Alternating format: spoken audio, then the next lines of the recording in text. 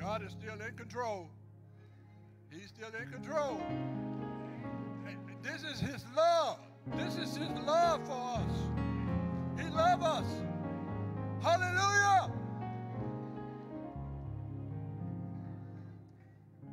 Now, the pastors, they don't know what I'm going to do, but I'm just following God's obedience. He asked me to do this. He told me to take the elders and pray with these two brothers. These are leaders. These are pastors. And when Moses went up on the mountain, upon Mount Zion, and he met with God, and when he came down, the glory,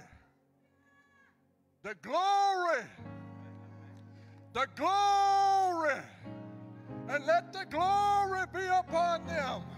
Let it be over them. Let it be over them in their household. And no weapon formed against them shall prosper. Can't nothing touch them in their household. In the name of Jesus. In the name of Jesus. Your word, my word that I have placed inside of you, it will go deep, deep, a new level of knowledge and understanding I will give unto you. It began to manifest today in the name of Jesus. And Lord, I thank you right now. In Jesus' name, amen.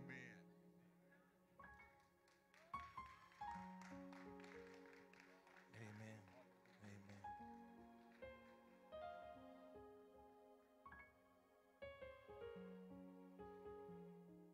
For your glory, Lord. Listen to what we just got through saying. For your glory, your presence, your blessing, for your glory, I will do what? To have your presence, to have your love, I will do anything.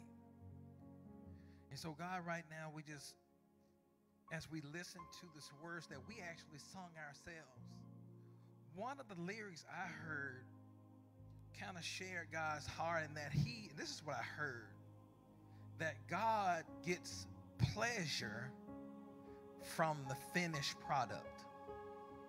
God gets pleasure from the finished product. And so we're going to be talking about something today that kind of goes in line with what God sees and gets pleasure from. And so Pastor and I, we've committed for the rest of the year to take us to the next level. Everybody say next level. Next level. Every time we speak for the rest of the year, for 52 weeks, we'll be going to the next level in some area of our spiritual walk. And so today, Pastor and I decided to start what we call Love Month together. And so what we're going to do, Pastor, today is, this was what my desire is. My desire is to discuss with you today next level love. Next level love. And it sounds so cliche, doesn't it? Oh, we're going to be talking about next level love. But this is what the Holy Spirit gave me. He said, Pastor, you maturity pastor, my desire is for you, as you operate in your role, is to teach love from a biblical perspective. And I really want to do that this morning and what we're going to do is this. We're going to take a biblical trip through history, through the Bible, to understand what is love supposed to truly look like. What is it supposed to look like? And so before we do that, I want to ask you to do something kind of different. And that is, I want to give a standing ovation. I want you to stand, and I want you to celebrate. You know what I want you to celebrate? I want you to celebrate you. Come on. Last week, you all hosted in a mighty, come on, you can applaud yourself better than that. We showed up and we showed out for our guests. You can go ahead and have a seat. We had a wonderful experience last week. From what we understand, we had probably double our membership here last week. And probably a little bit more than double that what we usually see at a Sunday service. And so it was a mighty experience last week, but it was a downside for me. I remember, Pastor, the last few things we said to each other was, this is our last time doing the tag team. Man, I'm standing up here now, and I'm like, I miss that dude. I miss that dude. He always sat to my left, and I'm always like, and so while I preach today, just ignore if you see me do like this, because it kind of became a habit. I just want to tell you, man, brother, I love you. I love preaching with you, man. Next level for us.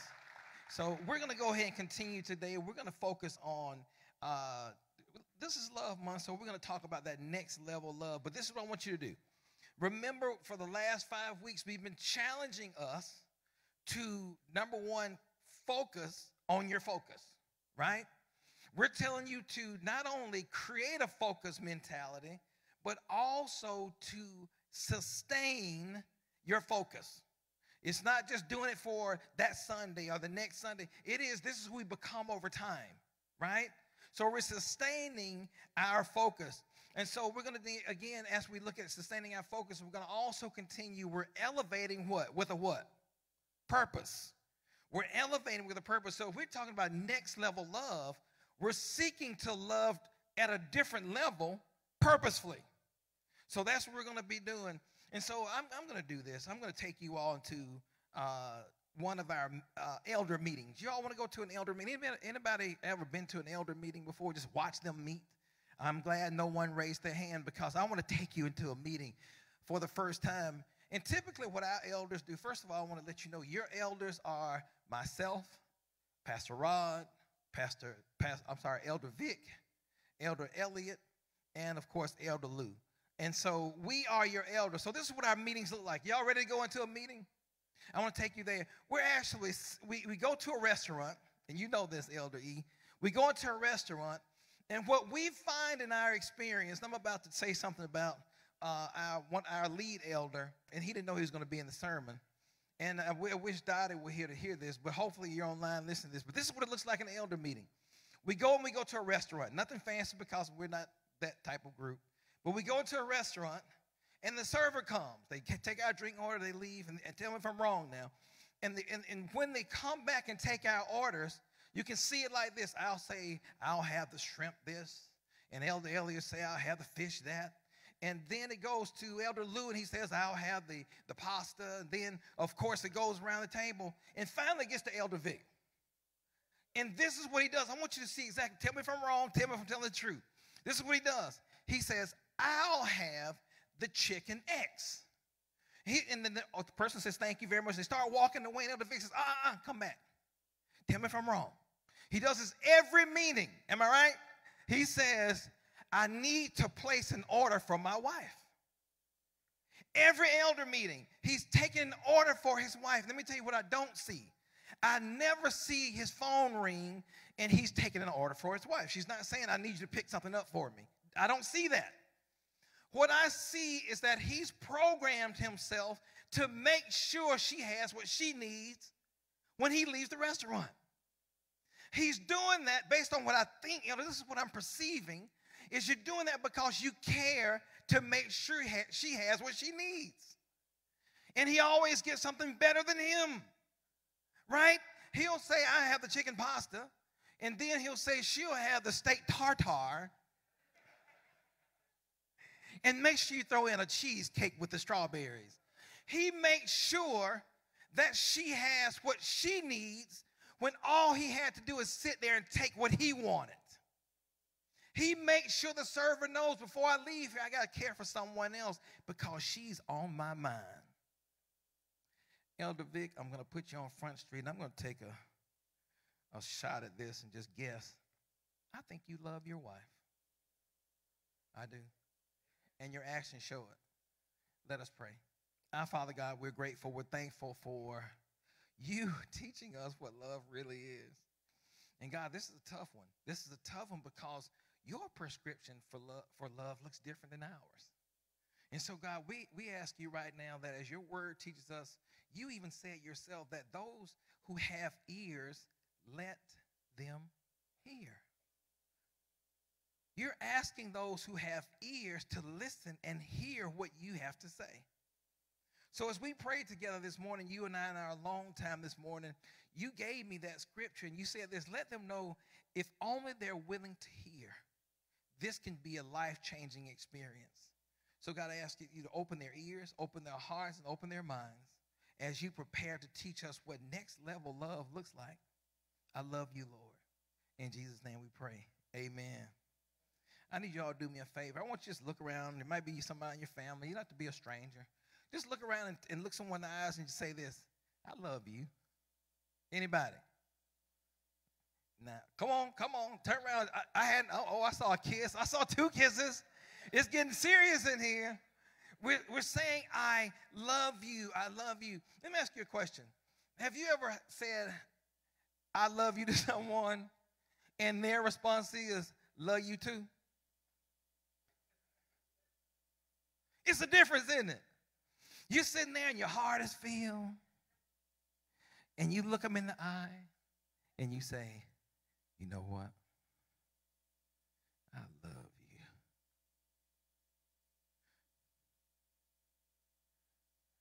And the response is, love you too. Doesn't feel the same, does it?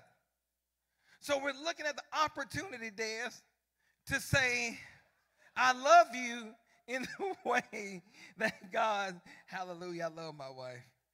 I love you. So we're going to go back to last week, in the last 5 weeks, and we're going to kind of build a bridge. We're going to build a bridge because Pastor and I have been very specific in what we wanted you to take away, and hopefully you taken away some things. And so what we're going to do is going to go back, because this is what I remember from the last message. From the last message, we asked the question, right? What could have prevented Joseph from completing his purpose? Remember we asked that question last week? We asked who would do that. What was the answer? Pastor said it best. Joseph. If Joseph decided not to, it could have led to an issue. Also, we asked the question, as we were asking the question, how could Joseph have done that? We said that one of the things that could have occurred in Joseph's life, Joseph could have become apathetic. Remember we talked about this. Apathy. We're talking about being apathetic. And so when you talk about someone who's apathetic, that is someone who's decided they don't have interest, right?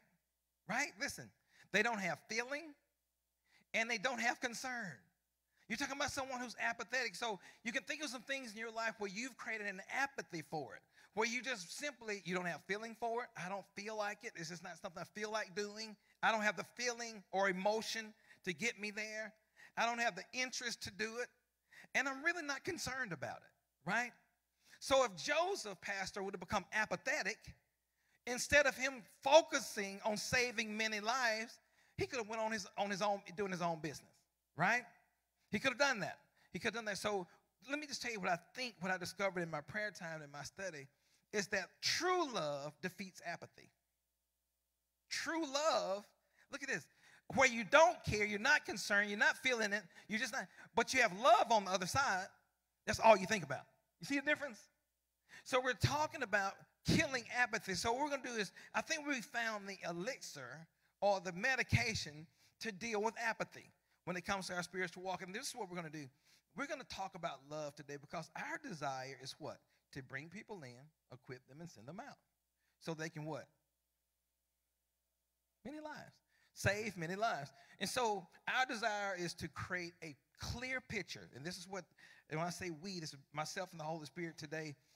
Our desire is to create a clear photo. This is what our desire is to create a clear photo of what next level love looks like based on what the Bible teaches us. And I know in culture and society, we've been taught love in different ways, right?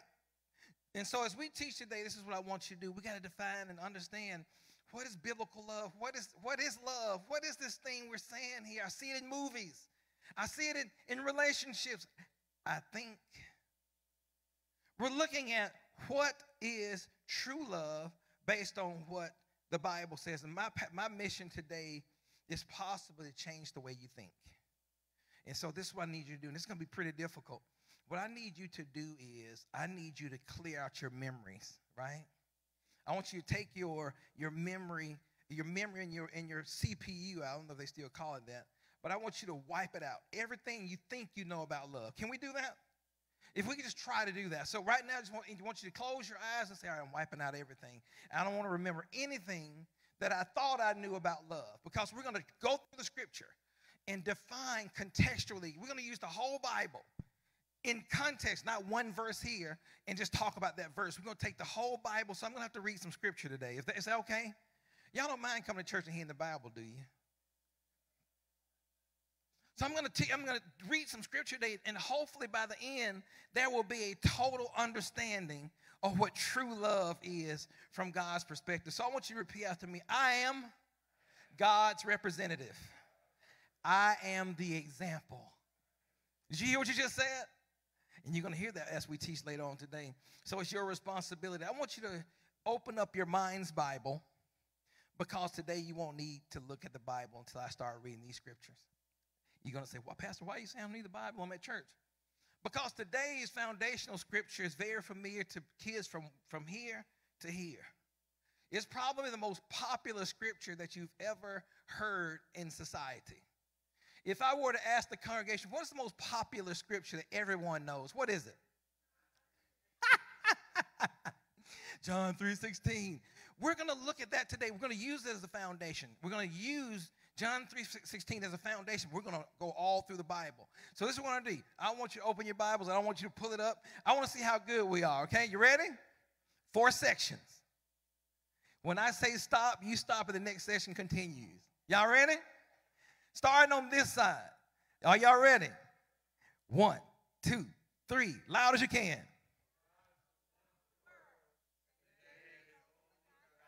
Stop. Stop. Did you all see that? Everybody give yourselves a hand. The most popular scripture. Let me read it to you one more time for those online. It says, for God so loved the world that he, what? Gave his only begotten son, that whosoever believe in him shall not perish, but have everlasting life. This is a scripture, we hear it all the time. But this is what we're going to do today. We're going to dissect that thing. And we're going to use the scripture to support it. And so if you look at your Bible, this is going to be interesting. If you look at like the ESV version of the scripture, or the ESV version of the scripture. I said version twice. And so if you look at the ESV scripture, the way it's written, if you look at and go through it, it'll have the word love mentioned 684 times. That means that it meant something to the author who wrote it, right? 684 times. But I'm going to tell you something that's kind of interesting. The King James Version only has it in there 442 times. Love is mentioned 684 times in the ESV, 442 in the King James. That's a large difference in number, isn't it? You got about 240 times that is missing. The word love is missing from the King James Version. Something just isn't right. Or is it? So let's go look at the scripture. We're going to look at it. We're going to ask, why is there a difference? But first, we got to look at the word, of course, love in the Greek. Pastor, you did a great job teaching this last year, I believe. We talked about the word that is in the Greek in the New Testament is what? Agape. So you're looking at agape. If you wanted to define it simply, it is God-like love. It's the way God loves, right? So we're looking at agape. If you look at the word love and you define it, it's unconditional. It's unconditional. What does that mean, Pastor? That means I don't care what you do, I'm still going to do it. God's love does it regardless of what we do.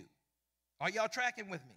If you look at this agape love, it is not based on the goodness of the person who's being loved. It has nothing to do with that. It has nothing to do with that. It's doing something, right? It has a posture of doing something regardless of who's receiving it. So agape love looks like that, but it has a benevolent feature to it. Remember that word again? Benevolence means it is done because I care, because I see a need. God says, you need my love, I care. So therefore, regardless of what you did last night, you know what you did. I love you. Isn't that a wonderful God? His love is agape. It's not attached to who we are, what we do. But let me tell you the difference. The reason the ESV has 684 and the King James has 442 is because, listen to this, the King James version of the scripture actually replaces the word love with another word. If you look at the King James version and put it next to ESV, it's going to be a different word. Love, charity. Love, charity. Love replaced with charity. And so there's a difference in the number you see love because it's replaced, because he wants us to get an idea of what love's supposed to look like. It's supposed to look like charity. So let's look at the word definition. Let's look at the definition of the word charity. And this is what it says. It says, something given to someone in need and accompanied by a benevolent feeling. There's that word again, Pastor. We're loving or we're giving charity because what? We're giving to someone because we see they need it. And it's accompanied by the fact that I'm doing it because I care. We're talking about charity. So that word has been in the scripture replacing love over 200 times. So it looks like something different now, doesn't it? And I love your shirt, by the way. You got the love shirt on this morning. So we're shifting. You want to come do the message? Okay. So you have an opportunity here to see that we're replacing the word love with charity. That means you're what? Giving something, right? I love you. I'm giving love to you. We're talking about that next level love, but we're talking about give. Pastor, you said give. I want to give you a clearer picture of what that word means. We're going to go through the scripture. I promise you. This is going to be great. And so the word give is defined as this. And I want you to hear some of the key words. Close your eyes and listen to the key words. When you're talking about charity, you're talking about giving. It is, listen, freely transfer the possession of something to someone. What's the key word you heard? Freely. Nobody forces you to give charity. You freely decide to what?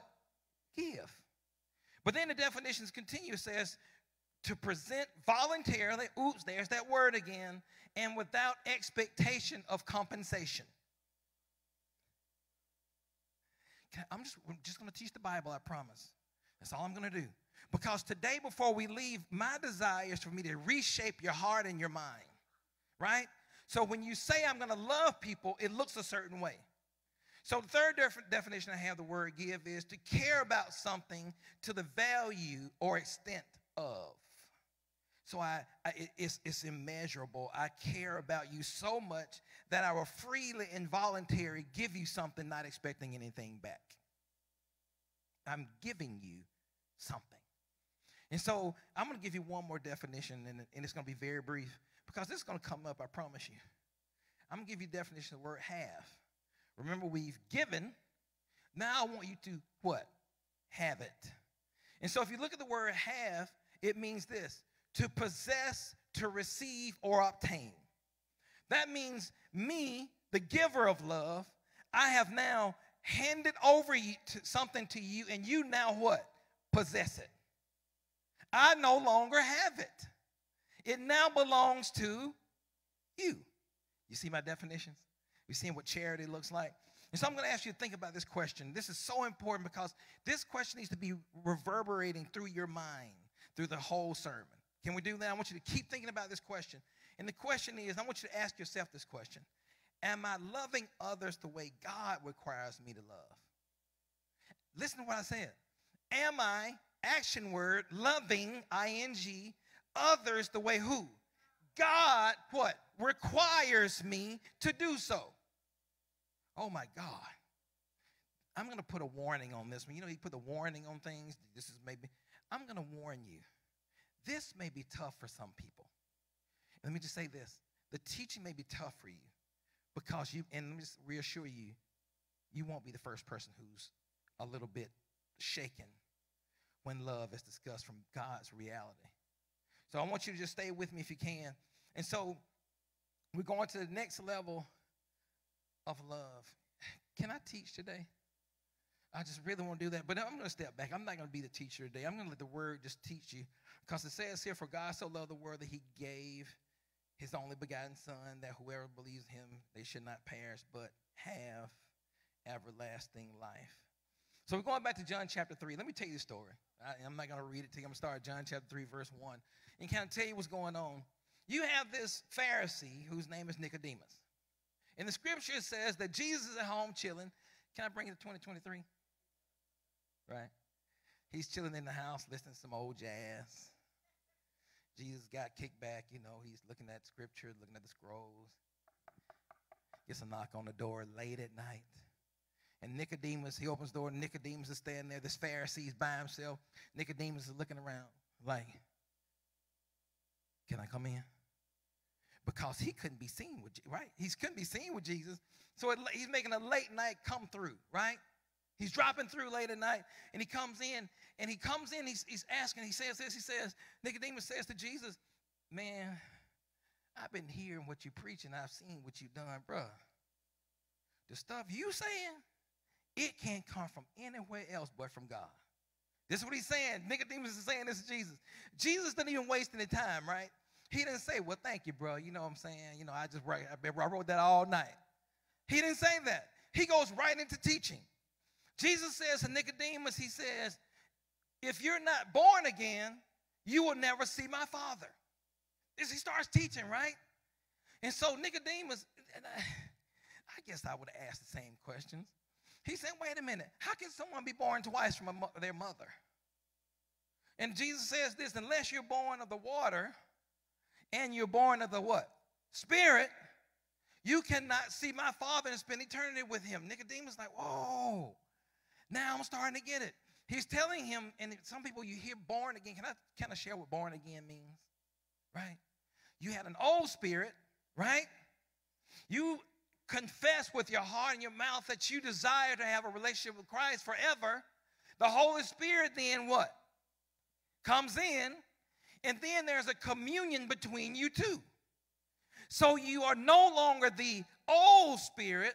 You're now being consumed by a... So you're what? Born again. Simple, isn't it? I heard that all my life. I was like, Lord, what does that mean? So you're born again spiritually. So Jesus explained to Nicodemus that this has to occur for you to spend eternity with his Father. But then he goes on, he says, and my Father sent me to make sure that you understand this. The desire is not to cause you any harm. What he's saying is, I came to do to make sure not to give you harm, but to save your soul. That's what I'm here for. That's verse 15. Then he goes on to verse 16. He says what? For. Right after he says that part about, I came here to do these things. I came here for salvation. I'm here for salvation. I'm here to make sure your spirit communes with his forever. Then he says what? For what? God so loved the world that he what? His only begotten son, so that whoever believes him shall what? Would have everlasting life. They will not perish. They will not perish. They will not live in eternity without him. They will not perish. They will not be separated from him. They will always have a relationship with him. They will have. I gave so that they can have. I will sacrifice so that they can. I will give so they can have. You see the picture? We're talking about true love. We're talking about this. So, Pastor, you said you promised us you're going to go through the scripture. Now it's time for you to get your computers ready and your paper pages ready. Are you ready to go through the scripture? Because we got to marry the whole thing together. I can't just give you a verse. I got to take the whole picture and paint it with all the colors that God gave me. So we're going to start off and look at the scripture because we got to start off with the original communication with the people of God. So you remember what's going on in Leviticus. What's going on in Leviticus? Moses has received the what? The law. So in Leviticus, if you study it, this is everything God wanted Israel to know about his heart. These are the things he's saying, don't do this because it's against my heart. Do this because it's for me. I want you to do this. So if you look at Leviticus chapter 19, verse 17, I'm going to read this to you. Listen to what he says. This is the law he's given to Moses. Moses is reporting the law to who? God's chosen people. Moses has to make sure that God's people understand what he wants for them. Are y'all tracking with Leviticus? So in chapter 19, verse 17, it says this: you shall not hate your brother in your heart. You shall surely rebuke your neighbor. That means you're going to have some disagreements. I can see that. But not bear sin because of him. You shall not take vengeance nor bear any grudge. Anybody say any? Grudge. Against the children of your people. This is what it says next. But you shall love your neighbor. Everybody say love. As yourself. Now listen to what he does here in Leviticus chapter 19. He says, you shall love your neighbor just like you love yourself. My, Pastor, you're already starting off difficult. Love your neighbor as much as you love yourself. But look what he says next. I am the Lord. In other words, this is what I tell my kids. I tell you to clean your room. I am your father. Listen to what he's doing here. He's telling you, love your neighbor like you love yourself. I'm your father. Hear my words. Then he goes on. He didn't want to stop there. He says, you shall keep my statutes. Remember, this is a note from God through Moses to the children who he selected to be his own. Is this truth? The scripture. So you see this picture being set up in Leviticus. So that's your Old Testament example. But then we're going to go through history. And remember, God is laying down the law. He's giving them the law. And he's doing this as we, in a time frame where it is setting the foundations of allowing us to know God's heart. But now let's go to another level. We're going to go to Matthew chapter 5. And all these are familiar scriptures, but we got to marry all of them together, because if you notice, as I read, they're going to keep tracking, going from one to the next. One author is going to give to the next author, to the next speaker from the last conversation. This is just a Bible, because context means this. We can't study the scripture without understanding how it's lined up together. What has happened over time is we'll take a scripture out and live on it, not understand the full context, right? And that can be harmful. Right? So let's go to this. Matthew chapter 5, verse 43. This is doing the Sermon on the Mount. Jesus himself is talking. He's spending 3 chapters, 4 long chapters, just teaching now what God's heart is from his perspective. Are y'all tracking with me? If you are, say amen. Verse 43 in chapter 5 says this. You have heard that it is said, listen to what he's about to say. You shall love your neighbor and hate your enemy. This is what people say. But I say to you, instead, love your enemies. Bless those who curse you. Do good to those who... Wait a minute, Pastor. Hold on. Remember I told you it's going to be tough for some people, right? Let me keep reading what Jesus Christ himself said. He says, love your enemies. Bless those who curse you. Do not do good to those who hate you. Pray for those who spitefully use you and persecute you. This is Jesus talking to you. That you may... Listen to this great part, verse 45. That you may be sons of your Father in heaven. Let me tell you what you're hearing here. If you're able to do these things, people will see you for what you say you are. I told you this might not be as easy as it sounds. We're talking about true next level love. We're not talking about this stuff, right? Next level love looks like this, right? So we're going up, but it goes on. Verse 46, it says, for if you love those who love you, what reward is that for you? That's easy. I'm just going to hang out with people who love me. But he's challenging that. But then he goes on to verse 47, saying, if you greet your brethren only, what do you more do than others? Remember, I'm talking to my people. This is not for everybody. This message is for who? My people. So for my people, he's saying this. What different are you than someone who never met me if you just do the same thing they do? I'm just telling you what the Bible says. He said, Pastor, just read it to him. Just read it to him. But then this is what he says in verse 48. He says, therefore you shall be perfect, just as your Father in heaven is perfect. If you can do these things above, then you'll see that you want to be like God. Isn't that crazy? So if you go back in your history books, right? Listen. If you go back over history, especially with westernized Christianity, and you look at what Christians have done to other people, you ask yourself, why do people not want what we have? I'm just going to tell you what I would feel about Christianity if I was a Native American, if I was an African, if I were an indigenous person from Australia, if I were a person in northern Africa, if I got a chance to see Christians love, I don't want your stuff. In fact, I hate your stuff. If you look at the history, remember we're going to next level love in the scripture. Because Jesus is going to continue. Go to John chapter 13, verse 34. Because we're going to tie these scriptures together. Y'all don't mind if we teach a little bit, because I know y'all got to get something to eat. But I've got to teach this. Please let me do this. John chapter 13, verse 34. This is what Jesus is saying. Listen to the first two words. A new commandment. What did he say? Come on, listen to me. A new commandment I give to you, that you love one another as I have loved you. What's the word? As. I want you to love as. What does that mean? The same. I want you to love your enemies, because he's still one message, right? He's still giving you one message. So he said, I want you to love your enemies. I want you to love your neighbors just like you love yourself, just like I love you. No different. No. I got to give it to you like this, because that's what he told me to do. He said, also love one another. But it says in verse 35, by this, oh my Lord, all will know that you are my disciples. Can I read that again, Tanya? Because I know we on time, right? But I got to read this again.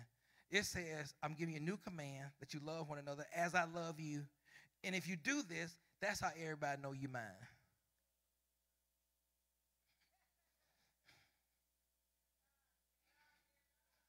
See, the thing is, Minister Shantae, he told me that if they only come to hear with those ears, things will change, right? They're not just coming today just to say, I went to church. Today you came to hear what he wanted you to know. So can I have your attention just for a few more minutes? Because we got to keep going through the scriptures. He's saying, love your enemy. He said, do it like I do. Somebody's saying right now, but I don't want to. He's saying, God, you don't know your people. It's some heathens down here. I'm not just talking about the Christians. Man, I want y'all to see how close these scriptures are together. I just read you John 13. And remember, these are scrolls, right? So it's one scroll, right? It's not multiple scrolls. When I read from John, it's one scroll. One message from John. So if I'm telling you verse 13, and I go to verse 14, chapter 14 after chapter 13, that's right after. John chapter 14, verse 15. Y'all stay with me. Jesus is saying this. If you love me, what? Keep my commandments. Oh, come on, Pastor. You're not playing fair. Jesus, you're trying to tell me the only way I got to.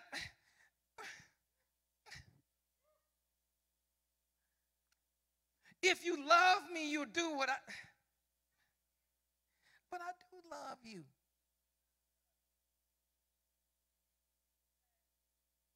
I'm going to keep teaching, because somebody came to hear, right? So it says, that's chapter 14. If you love me, you'll keep my commandments. But then he goes to chapter 15, verse 12. This is crazy how it goes from one message right to the next one. Listen, chapter 15, verse 12. This is my commandment. Listen to Jesus. First he tells you, if you love me, you'll keep my commandments. Then right behind it in the next chapter he says what? Now this is my commandment. That you love one another as I have loved you. There he goes again. Greater love has no one than this, than to lay down his life for his friends. For you are my friends if you do whatever I command. That means you're truly my friend if you do what I say. Leviticus said, I am Lord. If you do what I say, that means you really love me. despite how you feel or how they act. Because remember, it's charity. I'm giving you love despite who you are. Even if you're my enemy, you said something bad about me. I heard you whispering. Shaquisha told me what you had said, and it was bad. You even talked about my family.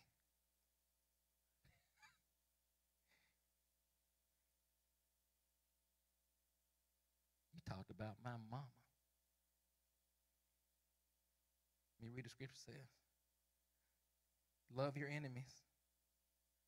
Even though they do things against you. It said, pray for them. Still, if you do this, it'll prove to everybody that you're truly my disciple. But wait a minute, Pastor. They on Instagram, they posted a picture of me and body shamed me.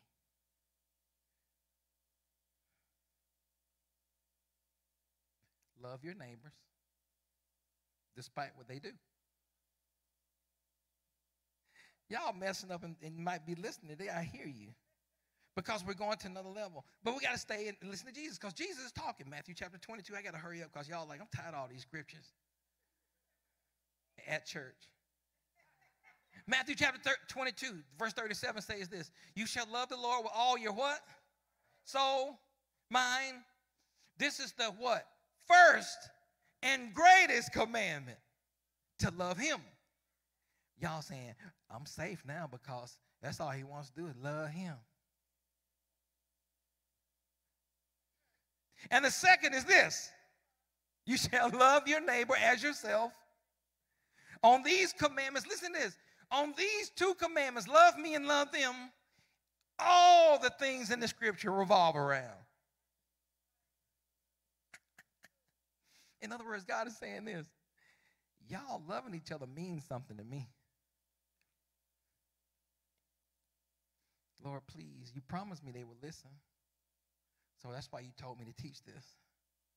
But then it goes on. As you notice over and over, Jesus keeps repeating the Old Testament. He keeps repeating Leviticus, right? Because he's saying it's all one message. Thousands of years ago, it's the same message I'm giving you today. Because my Father hadn't changed his mind yet. John chapter 17, verse 24. I'm just going to tell you what it said. He said, Father, I desire that they also whom you gave to me may be with me where I am. In other words, when I leave here, my flesh is gone, and I return to you. My desire is that all the ones who will listen will spend eternity with us. This is what he's saying. Are y'all reading the same scripture? Because he goes on to say this.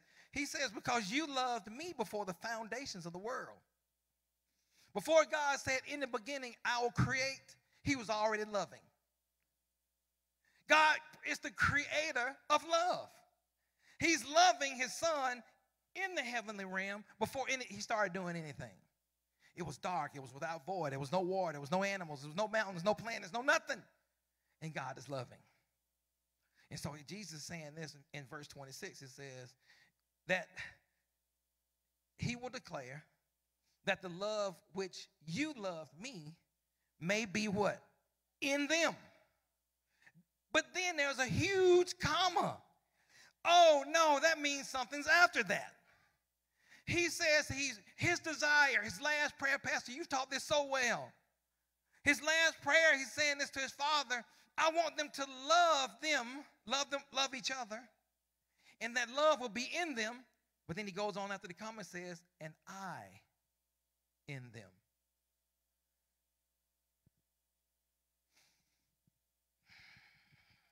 Y'all want to take a break? Everybody just breathe. Inhale. Exhale. Inhale. Because we're taking this in. Exhale. Because he's saying, this is his version now. This is love, his version, okay? When I was growing up, there was a show that came on in the 1970s called Love, American Style. Some of you old people remember that? You remember that? You are old. And in this show, Oh, Elder E knows it. Not as old as Elder Vic, but he's old. But he's actually, it's a show about learning how to love American style. So in shows like this, since the 70s, we've been learning how to do it like they want us to do it. And he's saying, that's not it. Remember, you say peace and love. At the same time, getting high, right? Jesus like, wait a minute, what's going on here? This is not what I designed, right? Let me keep going because I see, you're right, I saw her hit a watch like this. So you ask yourself, am I loving others the way God requires me to love? You haven't forgot the question, have you? Because God said somebody's going to hear what I say today. And it's not going to be easy. But then Paul comes in. Paul said, Jesus, can I take over? Can I tell him what I got from you? Romans chapter 5, verse 8. But God demonstrates his own love towards us. And while we were sinners, he died for us. He gave so we could have. You're talking about next level love. Paul says, can I go to the same scroll, chapter 12, verse 9? He said, bless those who persecute you. God dog it, Paul, you starting with that stuff again. Bless and do not curse. Rejoice with those who rejoice and weep with those who weep. Be the same mind towards one another. Do not set your mind on high things, but associate it with humility. Wait a minute. So what you tell me, Paul, is the person who is able to symbolize and objectify or show us personified love is a person who's humble. Let me tell you something. Making sure nobody can hear our conversation. The reason you may struggle loving people is because you're not humble enough to do it. High-minded people struggle with loving others. I'm just telling you what the scripture says. Notice when you're struggling with loving other people, how high you feel. Right? If somebody's done this before, say amen. That was back in the old days. Come on. You see what I'm saying? When you struggle to reach down and love somebody else, it's because you're too high to reach down that far. Paul's saying you can love this way when you become humble. Come on. Okay, I'm going to keep going. Because Paul teaching us, and he wants us to hear, because he goes on to Romans chapter, remember it's right after chapter 12. He went to chapter 13, same scroll, chapter 13, verse 8. He says, owe no one nothing except what? To love one another. For he who loves one another fulfills the commandment, the law. I'm going to keep going. For the commandments say you shall not commit adultery, goes on, no murder, no none of that stuff. Which says, but you should love your neighbor as yourself. Love does not harm a neighbor. Therefore, love is the fulfillment of the law.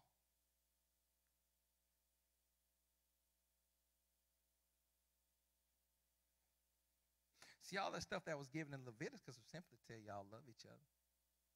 Right?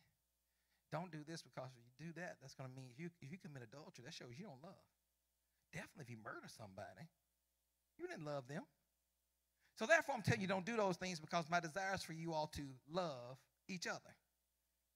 Are we putting the scripture together yet? Because we're still asking the question, are we loving each other like God wants us to? But then Paul later on writes another letter. He's writing to the bad church of Corinth in 1 Corinthians. He's dogging them out. And he says some things. He describes love to us. He says in chapter 13, verse 4, he said, love suffers and is kind. Love does not envy. Love does not parade itself.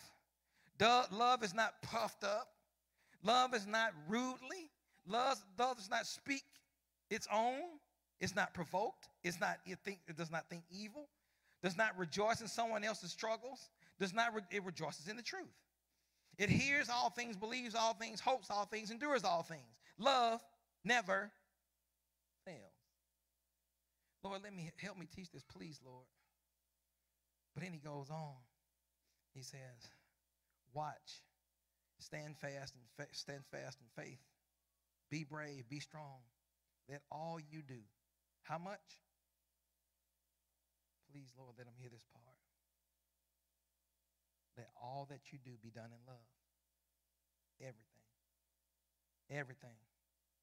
Everything. Everything. Everything. Everything. Everything. Everything. Believers, the way you prove you me and that you have me in you is that in everything you do, you're purposely focused on next level love.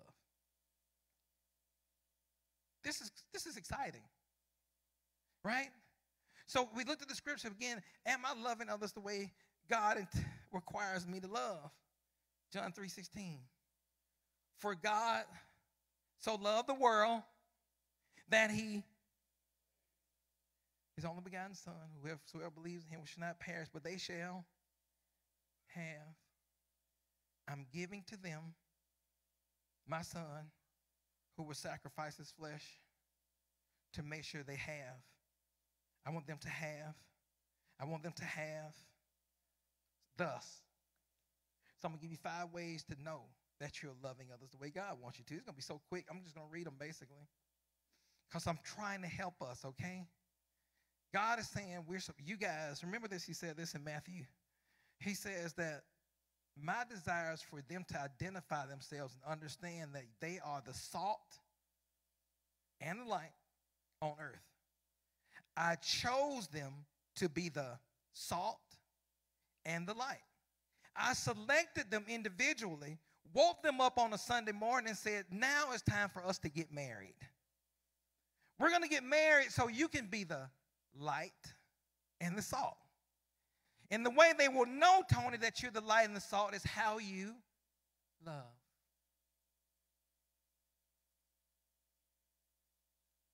I'm just telling the truth. Let me tell you something, Pastor. I had to do this first. By myself. Hanging my head in shame. Thinking about the times I fell short of the glory of God. For your glory, I'll do anything. That's what y'all sung. Number 1. These are ways to know that you are loving others the way God requires you to love them. You ready? Number 1, you have a benevolent heart. What are you saying, Pastor? The first thing we have to do is look at ourselves and say, do I really care? Do I care enough to provide a charity, which is love? Do I care? And again, remember we're fighting against apathy. A person who's apathetic doesn't even care. I don't have no feelings about it. I have no interest in it. I'm just indifferent about it.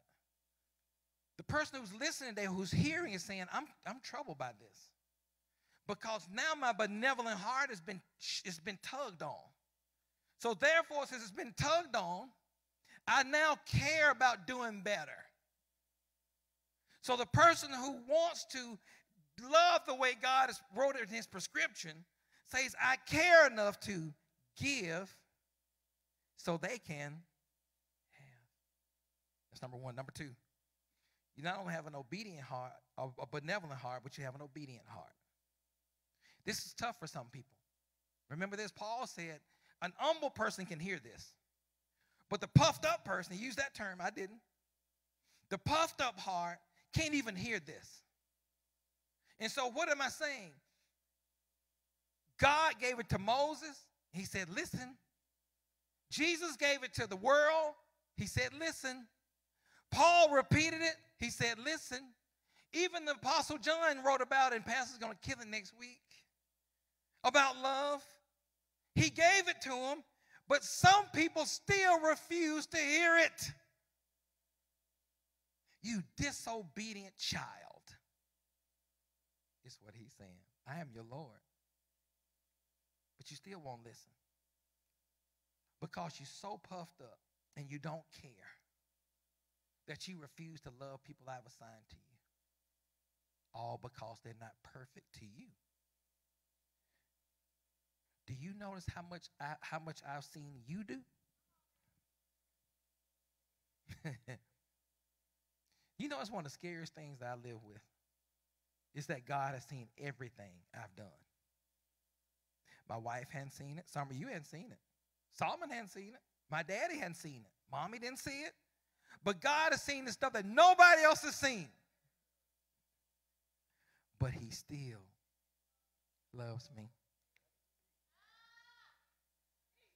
And we got nerve to turn our back on people because of what they said. My. I'm ready to go too. I see you. You're right. How long you got? Because he told me to teach this. I'm going to do that. So you got to have a benevolent heart that cares, an obedient heart that will listen, who will listen to the scriptures and do what he says. That you want to please him. You say you'll do anything for his glory. I'm talking about that person. You know his heart and his desire, and you want to mirror it, right?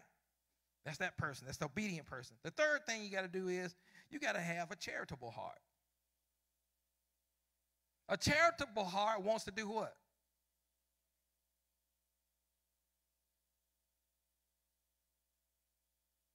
The opposite of give is take. In America, because we're capitalistic, we're greedy, we're selfish, we were founded as a country on taking stuff. Call me a lie to my face. America's taking everything it's got. So why shouldn't its inhabitants not be takers? Remember, since the beginning of the new America, this place wasn't discovered, it was taken and rebranded. So ever since the beginning of time, we've been taught over and over, take what you want, take what you want, take what you want. Take it, take it, take it, take it, take it, take it, take it. How do we create a charitable posture when all we've done is take? Right? When we were little kids, remember the way all we did is lay in bed the night before, tried our best to stay awake. So the next morning we knew we were going to what? Receive. Right? How many of y'all stayed up late at night saying, I can't wait, I can't wait, I can't wait, I can't wait. Lord, I can't go to sleep because I want to give. Raise your hand if that was you. I just want you to know online that one person raised their hand. And we're going to meet after service. But we were raised up from children to want to receive. So why do you think you struggle with giving love?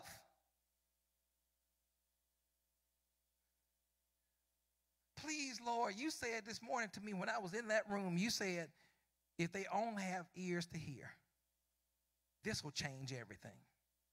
Because Pastor and I want to take you to the next level. Somebody tell me what time it is. I don't have a watch on. So the fourth thing is this. You remember you have to be charitable, you have to be benevolent, you got to be obedient, but you also have to love regardless. This is what you heard in the scripture. There's nothing that can stop you from loving when you have a benevolent, charitable heart, an obedient heart. There's nothing they can do. Now, do I still want to kick it with you all the time? Maybe not. Are you coming to my house and I'm making you cornbread and greens? Maybe not. But I'm going to love you and I'm going to pray that God continues to become more of him inside of you because you're hurting people. And the desire of God is for you to love people. So my desire in my prayer time is, Lord, continue to fill them with your Holy Spirit. Because if that happens, then you're glorified. Somebody say hallelujah if you're a worshiper. Someone do the last one because I know it's gotten kind of hot in here. Please, Lord, let them hear this. Lord, this could change things because we're going to the next level of love. Number 5, you love regardless. You got a charitable heart, an obedient heart, and a benevolent heart. But the 5th thing you got to do is this.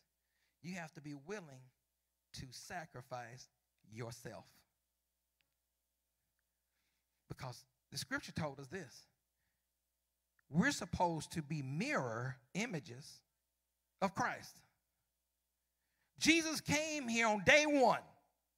Episode 1, knowing from the beginning that he would have to lose his own life for others. So if the Spirit of God is in you and he lives in you, you should have a mindset that says, you might today come before my needs. Oh, my. I know y'all didn't like that one because that's not how I was raised. I'm to preserve me, right? I'm supposed to make me happy. Message number 3 in this series, February 3rd, Sunday in February, entitled Me. I've been actually taught to preserve me, not to let harm come to me, not to let my emotions be hurt. So therefore, I can't sacrifice for them. Love your neighbor as you love yourself. Love your neighbor as you love yourself. This is the greatest of the commands. Love your neighbor as you love yourself. But I don't want to, Lord. That means I'm going to have to leave home today and not lay on the sofa. Love your neighbor as you love yourself. That means I have to go to church today and hug on people. I don't want to do that today. I don't even like them. Love your neighbor as you love yourself. That way they'll know you're mine. You need to be out there doing this because people need to see more like me. But I'm an introvert, Lord. That's not how I designed you. You made that decision. My desire is for you to step out there and be the light.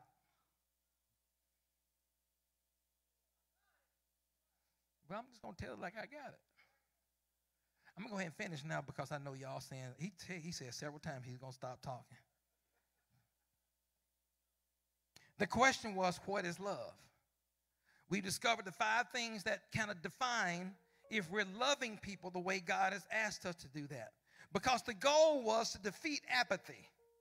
Apathetic Christians might as well be everybody else. So for us to embrace love, we defeat apathy, right? I'm loving you so much that I will then stand up to make sure you have because I gave. Because Jesus Christ came to earth and said this, I will sacrifice myself to make sure you have hope. Right? I will give so you will have hope. I will give so you will have peace. I will give so you will have trust. I will give so you will have strength. I will give so you can have authority. I will give but so you will have love. I will give so that you will have. Let us stand to our feet. Hallelujah. I bless your name, Lord, because you were crystal clear with this one. Lord, let them be hearers. Let them be hearers. Praise your name. Praise your name. I'm done. I'm done. I've talked a long time. And I want you to forgive me, but I have to be obedient. Okay? I apologize. But let me tell you what happened in the scripture. In John chapter 6. Jesus started talking this love stuff and my flesh and my blood, my flesh. Love despite your enemies. He's going around preaching this stuff. It says in John chapter 6, there's several disciples decided this ain't for me. You remember that? After the teachings of Jesus Christ, he's healing, he's showing his power. They said, but all this stuff you talking about love and sacrifice and you know what? I prefer just to be a Jew and work by the law, not this new covenant. All I want to do is go to the temple and leave my stuff. I prefer not to be a follower anymore because this is too hard for me. The question is, are you able to accept what he wants and humble yourself enough to, for the rest of your life? Remember, we cleared our memory banks. So we start off fresh today, right? So for the rest of your life, can you commit to seeking to love the way he desires us to love? That means it's going to take some sacrifice, guys. Because we've been taught, even during COVID, to be home and be alone. Not to touch it. No, I don't want to go be around people. I don't like people like that. We've been programmed. Now it's time to be reprogrammed to where you're simply looking for ways to show love. because that's the greatest thing we can do besides loving God himself. And even doing it, it proves how much we love him. That's what the scripture says. So I want you to do this. I'm not going to ask for anyone to do anything, but this is what I'm going to do. Can I just pray that there's next level love coming from this group? Can we do that online? Can we ask God to fill us with his spirit as we are born again spiritually, that it really looks that way because of the way we love others, right? Let's pray together. Now, Father God, I'm grateful. You did it. You gave me what you gave me, and I appreciate you, and I got to tell you, you got me with this one. But you only arrested my heart, God, to look more like yours. And so I'm grateful for that, God. And this is my desire, that today those with ears came to hear. And that as they heard, God, their heart will change, and that there'll be a spirit of humility that overtakes any spirit of puffed up haughtiness, stiff-neckedness, that they will become so low that they can walk out what you've called them to do. And God, right now, I know somebody's struggling with this. They may leave here still be the same arrogant person they were when they walked in here. But I'm going to ask you to do this. I'm going to pray that their hearts will change. That there will be such a spirit of humility that overtakes years and years of being puffed up and arrogant. They can now be low enough because you're so high that they can submit their love to others. Your word says in Matthew chapter 5, verse 21, that it's hard for us to submit to each other until we can submit to you. So I'm asking you, Lord, that we have total and complete submission first to you. Your word says the greatest commandment is to love you. So, God, we need to love you first and submit to you so we can love to others. So, God, we're praying for a strong step one today, and that's to love you with all our hearts, our souls, our hearts, and our minds. And so, God, I say I'm grateful. I love you so much. And, Lord, allow me to show that love to others as well as my friends here who are listening. That there's a new love on the streets that looks just like you. We love you, Lord. In Jesus' name we pray. Amen. Praise the Lord. I want to do this. I'm going to ask Pastor to come up just for a second because I want him to talk about us. You can have your seats. Just, if you can, Pastor, just share your heart. Wasn't that an awesome word today? Praise God. Thank you, Pastor, for your obedience. We needed that. I just wanted to continue the conversation of love. And I want to just thank our missionaries that actually came out yesterday. And we demonstrated love to our community. So thank you. If you were with us yesterday, just raise your hand. Let's celebrate those. We had a really, really nice turnout. We had a church service. Can I just be, we had a church service after we had the opportunity to share the love that Pastor talked about today. We had a church service, and God really moved amongst us. And so I'm excited, and I want to for just a moment, Sister Lynette, I want you to stand up. And we want to celebrate our fearless mission leader as she's preparing to transition to her next level. Because something God shared with me this morning that exhibits in you, and that's a willingness and an obedience. Pastor talked about being obedient. And so it's tough to be willing when your body is hurting. And sometimes willingness means that we do things that we don't really feel like doing. That's the love that you talked about. So, Sister Lynette, we want to just say thank you for your leadership and leading a team of missionaries that got a chance to do what we said we would do, is exalt God, edify one another, and equip each other so that we could spread the gospel. We're literally, I'm watching Todd pray for someone. She's weeping. She's weeping as he's praying for her. And we see just weights being lifted off of her. When we can share our love, others can be blessed. So I just want to admonish our people, as Pastor mentioned today, that we do have an assignment, that that basically signifies us sharing our love with others.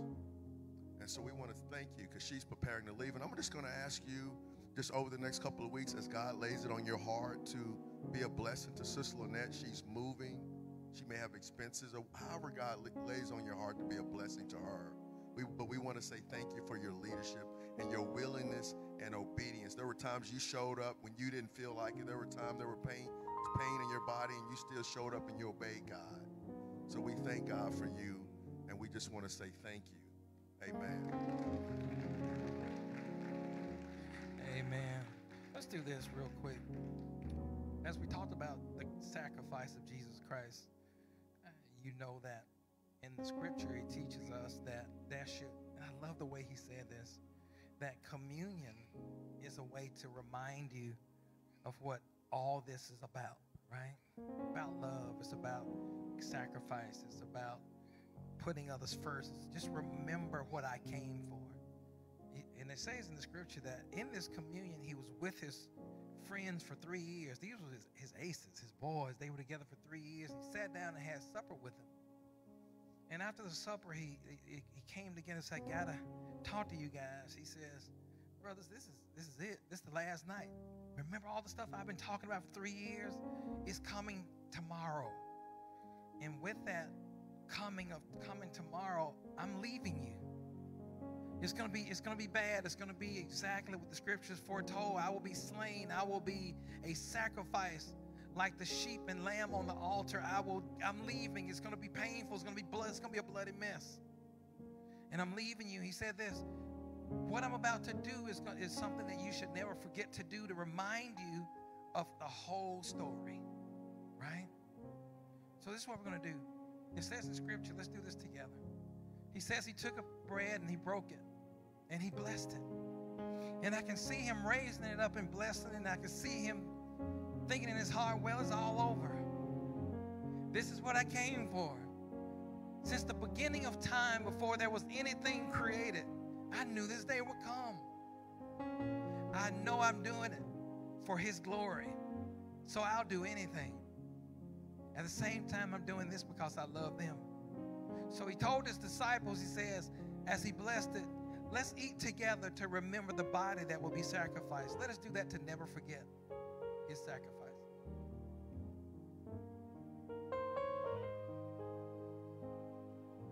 Then, of course, in Scripture, I can see in that time where it may have been a clay jar, it may have been a goblet, it may have been something that just held this wine that was in it.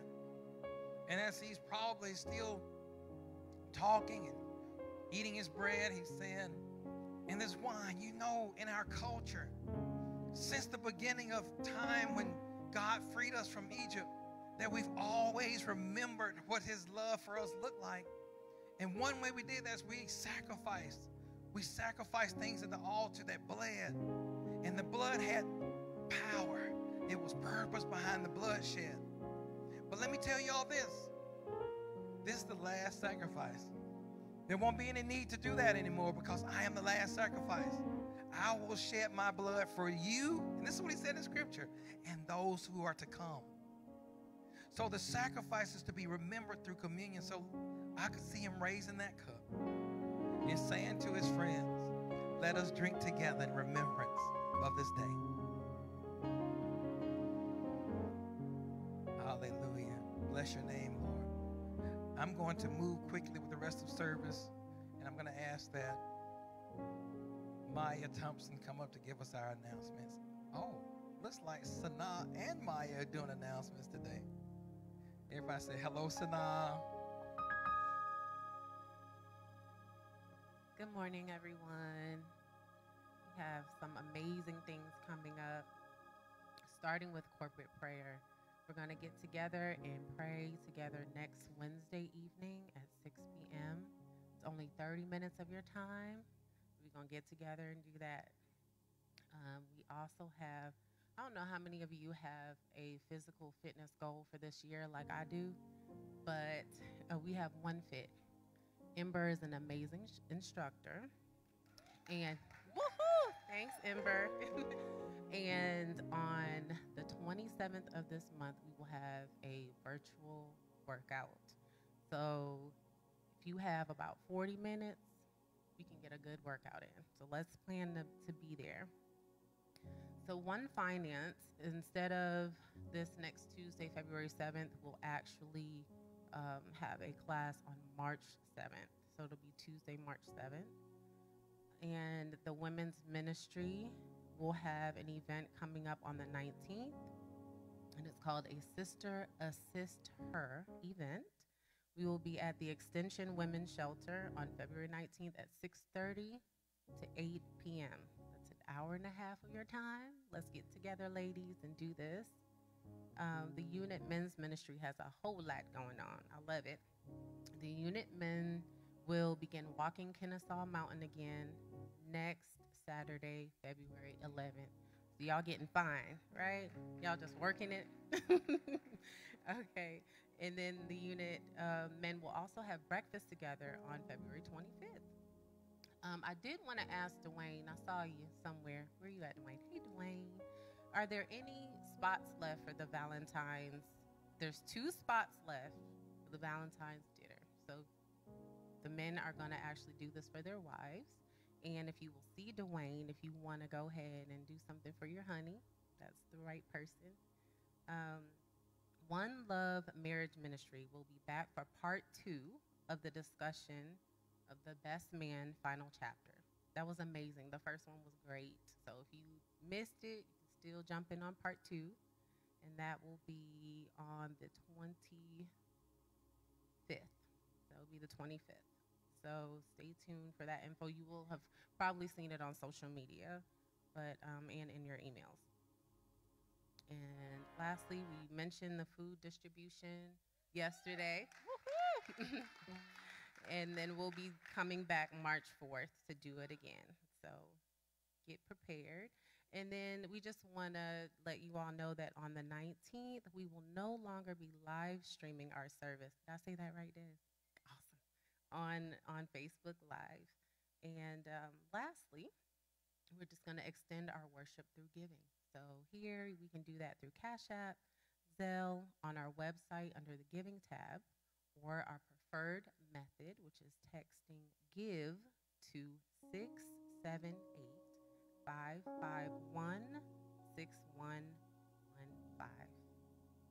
Did I miss anything, y'all? No? Okay. Love you guys. Thank you for worshiping with us today, and we thank you for donating to One Church ATL through our giving. We look forward to seeing you here next Sunday at 10 a.m. in person at our Marietta location or right here on our social media page. We love you and look forward to seeing you next Sunday.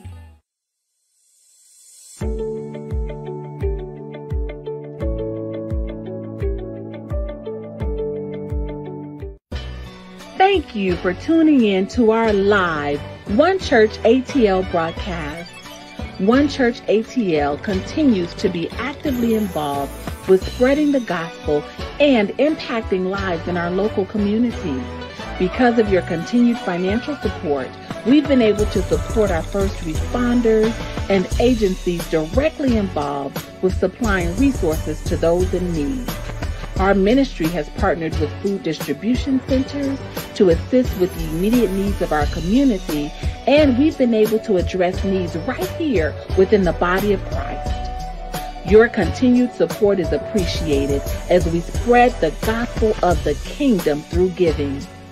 On behalf of One Church ATL, we want to say thank you for giving. We pray your resources continue to be blessed.